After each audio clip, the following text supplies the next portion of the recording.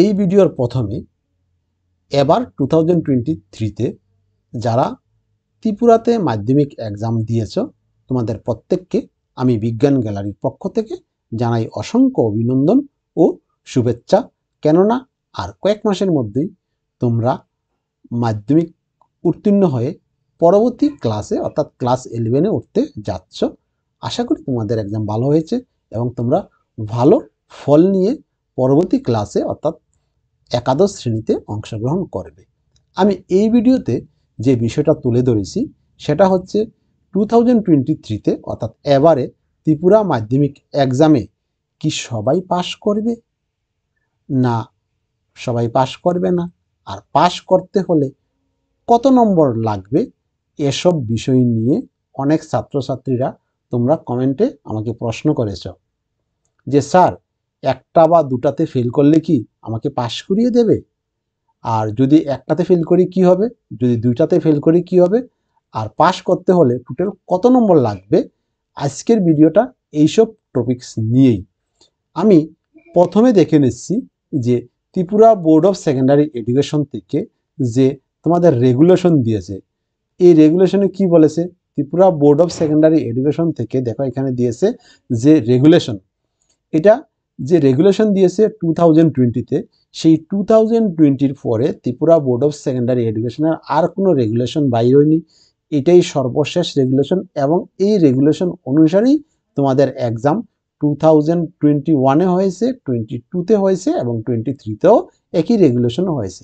তাহলে এই রেগুলেশনে পাস ফেলের কি নিয়ম, এই রেগুলেশন অনুযায়ী দেখো এখানে লেখা হয়েছে যে এই রেগুলেশন অনুযায়ী এখানে লেখা হয়েছে, দেখতে পাচ্ছ যে এ candidate is required to obtain 33% mark in each subject with aggregate of 33 into 5 equal to 165 marks to pass the madhyamik pariksha or secondary examination with effect from madhyamik examination 2021 onward।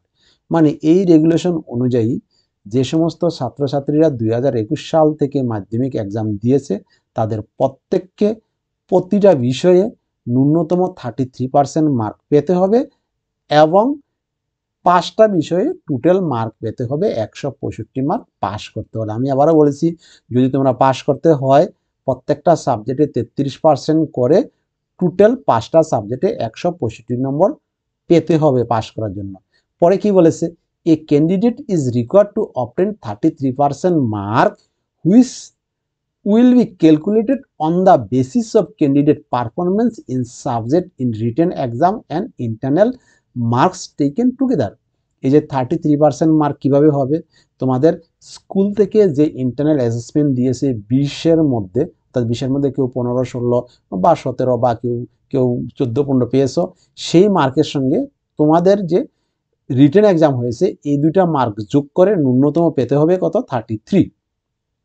If A candidate fail to subject, অনেকে প্রশ্ন করেছে যে sir আমি যদি একটা সাবজেক্টে fail করি তাহলে কি হবে। এখানে লিখেছে কি, if A candidate fail to pass the regular examination and desire to appear the examination as, আমি যদি এরপরে ইয়েটা পড়ি, দেখো এখানে কি বলেছে যে একটা সাবজেক্টে যদি ফেল করে তাহলে কি হবে।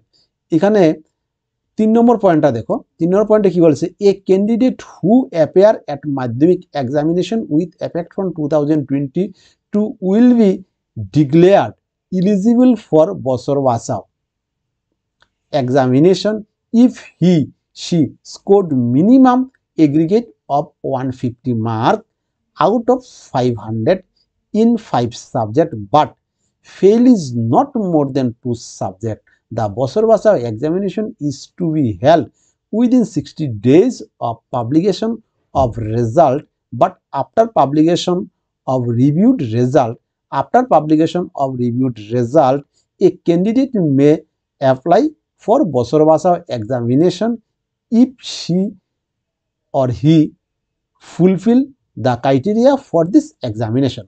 দেখো কোনো একটা ক্যান্ডিডেট যদি এই 500 মার্কের মধ্যে 150 মার্ক পায় এবং যদি সে সর্বোচ্চ 2টা বিষয়ে ফেল করে তবে সে বছর বাসাও এক্সামে বসতে পারবে এবং মাধ্যমিকের রেজাল্ট আউট হওয়ার 60 দিনের মধ্যে বছর বাসাও এক্সাম হবে। সেই বছর বাসাও এক্সামে যদি ওই ক্যান্ডিডেট ওই একটা বা 2টা বিষয়ে যদি ফেল করা থাকে, ওই একটা বা 2টা বিষয়ে তার এক্সাম হবে। মনে করো একজন ছাত্র বা ছাত্রী 500 নম্বরের মধ্যে 150 নম্বর পেয়েছে আর বাংলায় ফেল করেছে, তখন তাকে বছর বাছাইয়ের জন্য শুধু বাংলা পরীক্ষাটা দিতে হবে এবং বাংলা পরীক্ষাটা দিলে পরে টোটাল মার্ক ক্যালকুলেশন করে তার 165 হতে হবে তার পাস করার জন্য। আর যদি 2টা সাবজেক্ট হয়, ওই 2টা মনে করো ইংলিশ এবং বাংলাতে ফেল করেছে, এইবার ওকে কি করতে হবে, ইংলিশ এবং বাংলা পরীক্ষা শুধু দিতে হবে। এইবার ইংলিশ বাংলা ছাড়া বাকি যে 3টা সাবজেক্ট আছে, 3টা সাবজেক্টের টোটাল মার্ক এবং বছর বাছাও পরীক্ষার পরে ইংলিশ বাংলার যে টোটাল মার্ক, এই 5টা মার্ক মিলে 165 হলেই সে পাস করবে। পরে কি বলেছে, এনি স্টুডেন্ট অ্যাপিয়ারিং দ্য মাধ্যমিক examination fail to appear in a subject and also fail is not more দেন 1, আমি তো বলেছি, অথবা একটার বেশি হলেও সে কি করবে, একটার বেশি যদি না হয় সাবজেক্ট অথবা 2টা সাবজেক্ট হয় তবেই সে বছর বাছাও এক্সাম দিতে পারবে। আশা করি তোমরা বুঝতে পেরেছ।